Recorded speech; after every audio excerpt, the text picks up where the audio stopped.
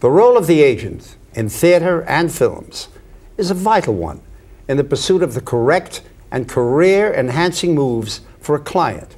The agent must decide why, how, and when they do a play, and how about the world of motion pictures in the background.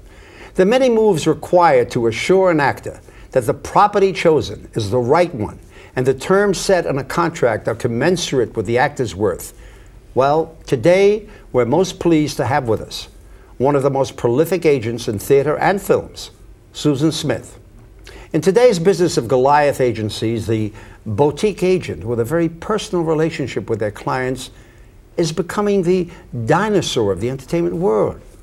Fortunately, Susan Smith is one of the few artist representatives still practicing the craft of agenting with a special understanding of and the difference between what it takes to make a career as opposed to what it takes to just make a buck.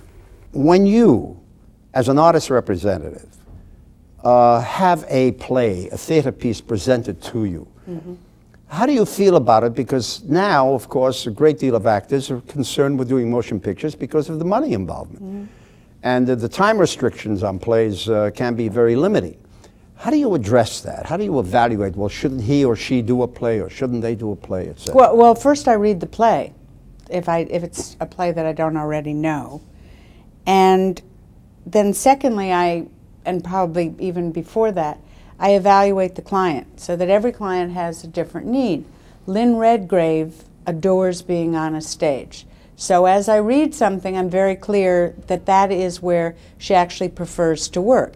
Kathy Bates feels she's done the theater. She doesn't want to do theater anymore, particularly. Brian Dennehy has had a whole rebirth in his career because of the theater. So because of that, each person you look at it differently for, but it still is always about what the material is, whether it's a film or a play.